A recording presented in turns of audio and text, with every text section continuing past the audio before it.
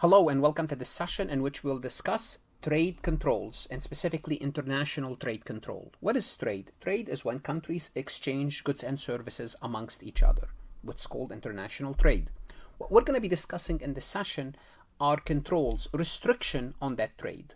So what is that? Well, those are policies implemented by government to do what? To regulate, restrict, or otherwise control the flow of goods and services across countries. There could be one reason or many reasons for this. I can quote two reasons. One is protect domestic producers. What does that mean? It means you might have a producer or several producers in that country, for example, in the US, and those producers, they don't want European companies, for example, car producer, they don't want European companies to export their Mercedeses and BMWs and the Japanese companies.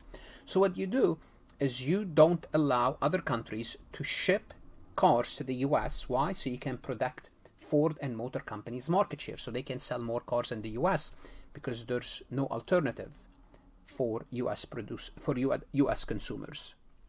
Another reason why you might place those controls are for national security reasons. And a good example about national security reason, a recent example is this report that says the company that produces artificial intelligence chips that goes into the computers for artificial intelligence purposes, it dips. It means the stock price went down on the report that the US government is considering restricting exporting those chips to China. Now, this was not the final news. There was some negotiation back and forth, but the point is, this is for national security reasons. The US told NVIDIA, don't sell, placing restriction on export.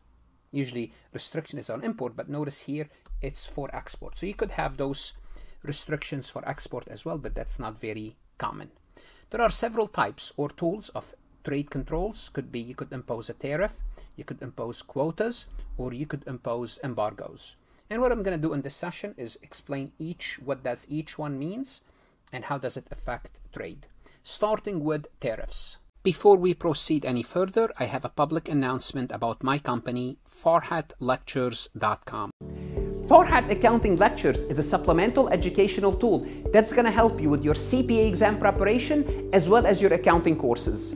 My CPA material is aligned with your CPA review course such as Becker, Roger, Wiley, Gleam, Miles. My accounting courses are aligned with your accounting courses broken down by chapter and topics. My resources consist of lectures, multiple choice questions, true-false questions, as well as exercises. Go ahead, start your free trial today. What is tariffs? A tariff is a tax. Basically, you're imposing a tax. Now, why is it called a tariff? Well, it's a tax imposed specifically on imported goods and services. What is imported goods and services? Goods and services, for example, in the US, we buy from Europe, or we buy from Asia, or we buy from China. So what happened is the government would say, okay, if you're bringing those goods, that's fine, you can, but we're going to impose a tariff. What's the main purpose of a tariff? To make imported good more expensive and therefore less competitive for domestic product than domestic product. So what you want to do, as I mentioned earlier, is you want to protect your domestic industries from foreign competition. This is the purpose of it.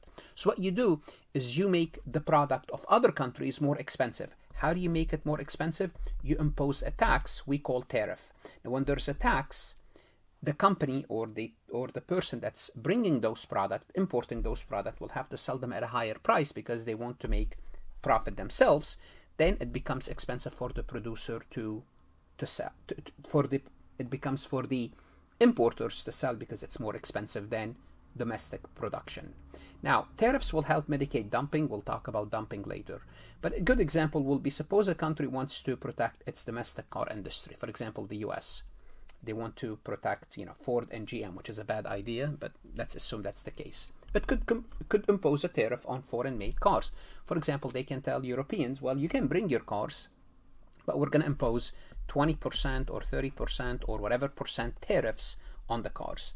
Now, bear in mind, guess what's going to happen? Europe is going to turn around and impose a tariff on the US. So tariffs don't really work. They're not good for international trade. But let's assume if the domestic price of a car is $20,000 and the government imposes 20% tariff on imported cars, then an imported car that originally cost 20 would cost now 24. So it's making imported cars more expensive. So the BMW will become more expensive than a GM car. This will make domestic cars, imported cars, less attractive to consumers. Why? Because they are more expensive, giving a market advantage to domestic car manufacturers. Now, for one thing, it's not fair. That's one. Two, they can impose a counter tariffs, which is not good. Three, it's not good for the consumer. You want to give consumers more options, because when you impose tariffs, what you're telling your domestic consumers, I'm giving you kind of a monopoly or a quasi-monopoly option. Because remember, what is some features of monopolistic or monopoly is you have few suppliers. Well, you are restricting the suppliers. Also, it's not good for competition. When you have competition, the domestic producers will work harder. They will have more features. They will improve their product because there's a threat to them. And that's the beauty of capitalism. Again, the cons of this is you'll have counter tariff practices and you'll have less international trade. So that's one way to control international trade. Another way is something we call quotas, or basically simply put, it's a limit. You place a limit. A quota is the limit on the amount of certain types of goods that can be imported or exported. Here, you are not placing a tax. You're telling them, look, you can bring the product, but you are limited to 200,000 units or whatever units you want to do. Or you can do this for exported, like as we saw in NVIDIA. For example, you can export 100,000 chips to the Chinese market that are related to artificial intelligence. Okay, so once the quota is reached, no more of that good can be imported or exported until the next period when the quota resets. So this is what it is. You don't want to impose a tax. The purpose is the same. Protect domestic producers. Why? Because you are limiting foreign competition, similar to tariff, but do so by directly limiting the quantity rather than increasing the price. The effect is the same. Less competition, less options for the consumer, more power to the domestic producers, and it's going to basically trigger a trade war. An example will be, suppose a country produces a lot of sugar and wants to protect its sugar farmers. Okay, the government could impose a quota on imported sugars, saying that only 100,000 tons of sugar can be imported per year. Why? Because they want their domestic producers to be able to sell the sugars. Once that limit is reached, no more sugar can be imported regardless of the demand. Okay, this ensures that the domestic sugar producers can sell their product without much competition from foreign sugar. Once again, the people who are working in the sugar industry, the owners of the sugar industries, of course, they're going to be very happy with this, but it's going to be on the expense of others, which is the consumers. Also, when other countries sees that you are imposing quotas or limits, guess what? They would react and they will do the same thing. Embargoes is the most extreme tariff form of trade control. Basically, that's it. Completely banning the import or export of certain goods. That's it. We're not trading with you anymore. Okay. Usually, this happens for political reasons. The best example is Cuba, the U.S. embargo on Cuba. Embargoes might be placed on certain goods. Sometimes we just say certain goods, or on all goods to and from particular country. That's it. Like Cuba is the most restrictive and the longest embargo in history. That are typically imposed in response to political or humanitarian crisis as a way to pressure the government there and achieve political gains. Again, the most classic example is the U.S. embargo on Cuba. It's for half a century. Well, it went through a varying level of restrictness. Okay, is one of the most well-known examples of embargoes. It includes commercial, financial penalties that have been applied by the U.S. against Cuba. It was imposed originally to pressure Cuba to move toward democracy, away from communism during the Cold War, and a greater respect for human rights. Whether it's working or not, that's a different story, but that's what an embargo is. It's the most extreme. Then what we need to learn about is a term called dumping. This is a term used in international trade.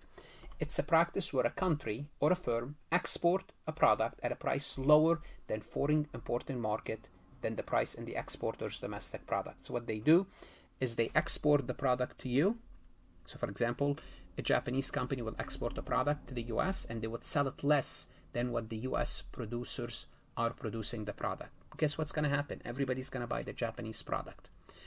And this is done to increase the market share in the foreign market or to offload surplus goods. Now, why would the Japanese company do that? Well, two reasons. One is they want to gain a foothold, a market share, therefore would sell it at the lower than your domestic producer, so everyone will buy it. Or we have too much of it, we have a surplus, and guess what? When you have too much supply, you have to reduce your price. So you reduce your price, you sell it. So dumping can be seen as a form of price discrimination, and it's considered unfair trade practice because it disrupts market and lead to unfair competition. Now, dumping is different. Dumping is basically you're doing it on purpose to hurt others, or you are selling it below your cost. You can't do that. Okay? In many cases, it may lead to exporters gaining a monopoly or a near monopoly in the foreign market. And you don't want companies with monopolies, especially at the expense of domestic producers. I'm not saying to protect domestic producers to have protectionism, but also you don't want to allow dumping. So it's no dumping. Let's have a fair playing field. That's what we are saying here. An example of this, for example, if a Chinese manufacturer selling steel in the US at a price lower than what US steel manufacturers can afford to, because our cost of producing it is higher, the US government might impose anti-dumping duties. Again, how would you fight this? It's called anti-dumping duties, just tariffs, a special kind of tariff on imported Chinese steel. What would that do? That would raise the price of the Chinese product in the US market, making it less attractive or more competitive with US producers, therefore reducing the impact of dumping. So if the Chinese companies want to dump their product, well, for the US consumer, it's going to be a little bit more expensive. It's not as what they wanted to sell it for. So countries could use tariffs, quotas, and embargoes to mitigate the practices of dumping if they want to. Embargoes are too extreme. They may use tariffs, usually tariffs. They can use quotas as well, but usually tariffs will do. Tariffs will do, or negotiate, let them know that dumping is not allowed, it's illegal, unfair, and take some measures. What should you do now? You should go to Farhat Lectures, work MCQs, multiple choice questions, to learn more about this topic. Invest in your CPA. My job is to explain the material. Your job is to learn it so you can pass the exam and move on with your career. Good luck, study hard, and of course, stay safe.